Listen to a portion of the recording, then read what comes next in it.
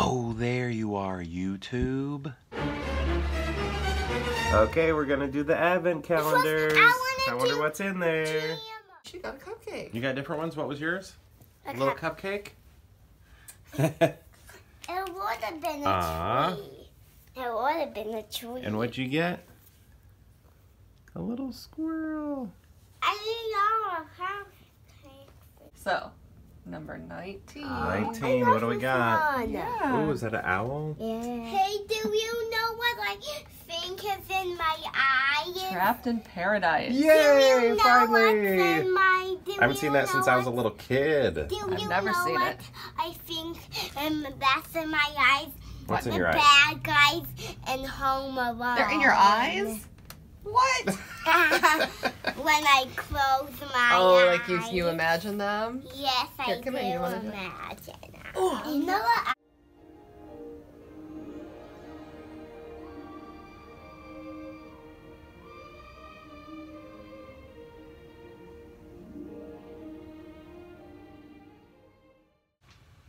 So, Trapped in Paradise, I was very happy to watch this again. I hadn't seen it since I was a kid when it was playing on movie channels. I think I caught it a couple times on Cinemax, or probably Cinemax. I feel like we had Cinemax more than we ever had HBO.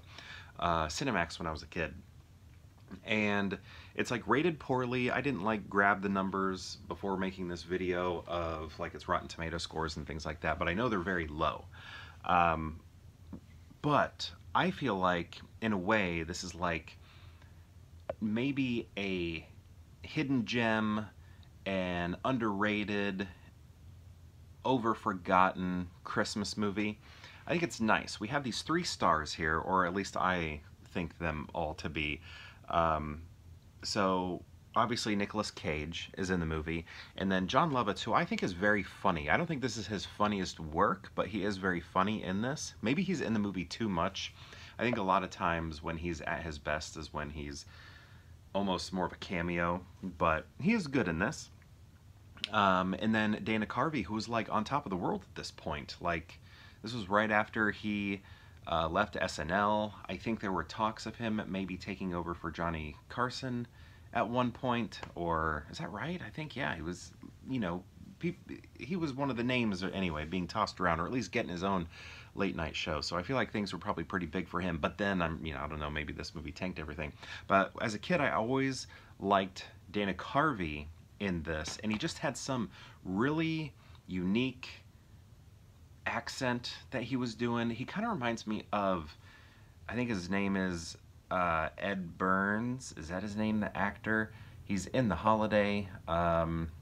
He kind of has a, you know, tightens his eyes a little bit.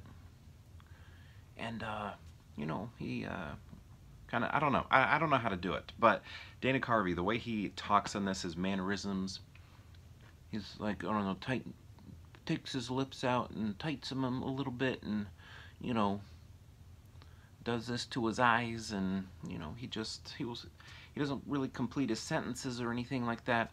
And it takes him a long time to get a, like, sentence out. I remember this when I was watching it today. There was this moment, like, as soon as it came up and he started doing it, I was like, oh, I remember this. I remember loving this when I was a kid.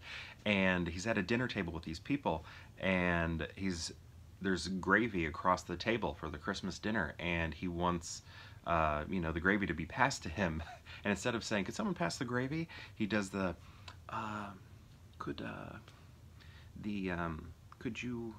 would you mind passing could you pass the gravy? And it's like you're sitting there waiting, checking your watch, waiting for him to ask this very simple question.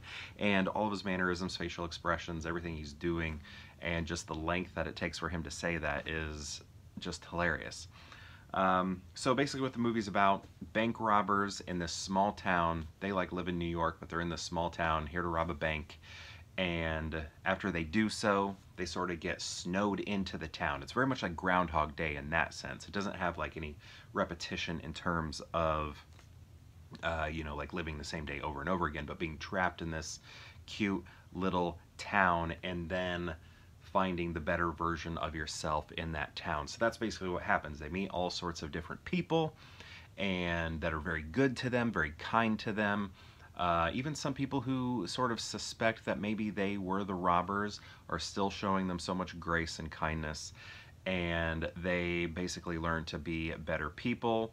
And you know, it all has a very nice bow at the end. Everything's just played out perfectly, to a fault, I think. You know, it's very like predictable. You know exactly what's going to happen. But it's an enjoyable fault for a Christmas movie, right? You like to see these people change, which is interesting because Nicolas Cage, this is his Christmas movie, but also the other movie that we watched of his, The Family Man, which is one of my wife's favorites. He's playing a similar character, somebody who is bad, you know, that sort of Ebenezer Scrooge sort of thing.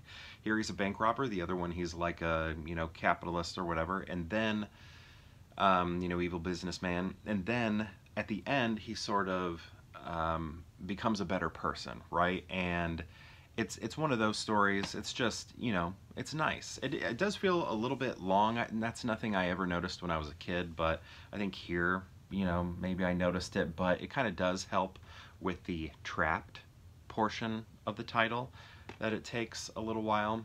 But I mean, overall, I like it, even though it's a very simple story. And that's probably a lot of the issues people had with it. I don't know, I didn't get into reading reviews, but if there's a Christmas movie that, I don't know, you're looking for that has stars in it, is older, and maybe you haven't seen, this might be it, because I feel like nobody ever talks about this one.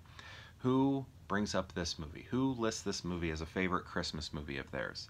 I enjoyed it a lot as a kid. I liked it here. You know, I don't think it had the same punch as it did when I was a kid, but you know, I don't imagine this will enter our calendar over and over again, but I was very glad to rewatch it again. It didn't like disappoint or anything like that, and it was very fun to see a lot of those gags all over again all these years later, like 94, 95. Probably watched this in 95. I think it came out in 94, so I probably watched it on movie channels in 95. And yeah, all these years later, it was just very fun to see and remember those things that happened, and all of the funny things Dana Carvey's doing, and then all the good things that they end up doing even after they rob this bank.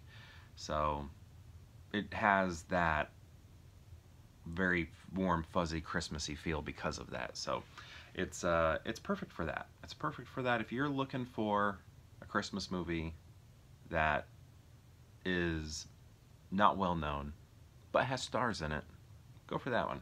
Anyway, have you seen this one? Maybe you have seen this one. I keep saying people haven't seen it, but maybe you have. If you have seen it, what do you think of it? I'd love to know. Let me know in the comments below. Oh, actually, before I end this vlog, I had a Christmas today with my dad's side of the family, dad and stepmom. Small, you know, little Christmas. And I just took some footage of it. I just wanted to save it for posterity, just so that I can always look back on it. But please feel free to watch it at the end here. And perhaps I'll see you tomorrow for more Pure Hangout. A new file? I would have ever bought. I got a hole for you. That is so cool. I got a Chipotle gift card! Okay. Everybody down for a minute. I can't Hey, well, no, who did you Oh, I got it. Hey, But Mom, something told me. I got Chipotle gift card. I didn't just say I don't need it. And, yeah, no, I got it. I did. Yeah, we had a Is there a picture? Oh, Is this is it a video? video. Why did you do that? Oh, nice. I can't even see what he did. What'd you get? Oh my goodness, that is so cute. I think one of those cows Oh, little is named foxes. Lily, too. That is so cute. Yeah, Lily picked that out for you. That is awesome. Yeah, give me a second, Lily. Maybe Grandpa can. Let me see, Nellie. Hey, Nellie, hold those up. Oh my gosh. Oh, awesome. Unicorn stuff. Thank you. Parking's included, I forgot. That is very cool. Danielle has picked them out. They're all on their mobile phones. Cool. Mom and I are going to a basketball game. They've got it up in Minnesota. Thank you very much. And Look at what you got. Wow, that is so neat. Watch this. It's so fluffy. Oh, and Nell, it has a white nose just like you like. You were just telling me you wanted a horsey with a white nose, right? Can't press the ear. Is it the ear? That's great. Yeah, press